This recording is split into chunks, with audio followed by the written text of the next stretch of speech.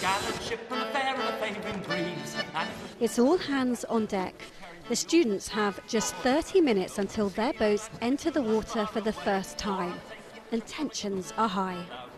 I'm a little bit nervous because you've made something which is very beautiful, but I haven't sailed much before. I've done some work on water. So how are you feeling? Yeah, pleased, confident. She looks beautiful. I think we've got everything right.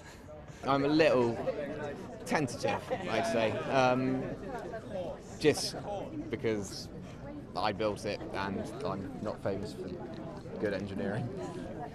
We're going to take the boats one by one down to the Cobb, and we will, as I say, be launching them. We will not be putting the sails up, and that's a shame, but the wind is actually pretty strong. Finally, the moment of truth. This is the last boat going in now, and so far so good, but it is incredibly windy and the boats are not allowed out of the harbour and no sails are allowed to be put up. I've covered something like 20 launches, and I think this is one of only two where we've not been able to put the sails up and go out of the harbour.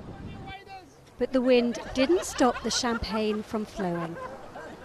I think given the conditions, we couldn't have asked for more. It's been a fantastic experience and sitting in it for the first time. Really, really enjoyed it. Yeah, we've still got dry feet, so we're happy. Many of these students had little or no experience of boat building before starting this course 9 months ago.